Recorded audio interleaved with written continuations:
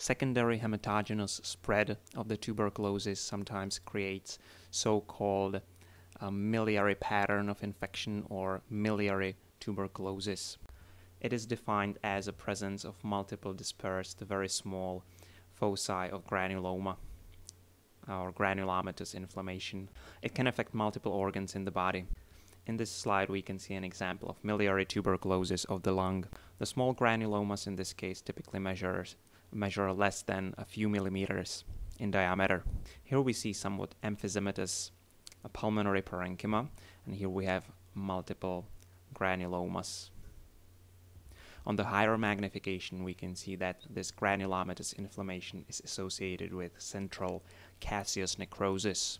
Around the caseous necrosis we recognize multiple epithelioid cells which are transformed macrophages.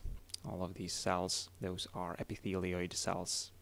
And we can also find a few multinucleated giant cells with multiple nuclei typically localized in the one pole of the cytoplasm. These cells are also called Langhans cells. In between the epithelioid cells we have multiple lymphocytes. We can use multiple special stains for visualization of the Mycobacterium bacillus inside of the granuloma.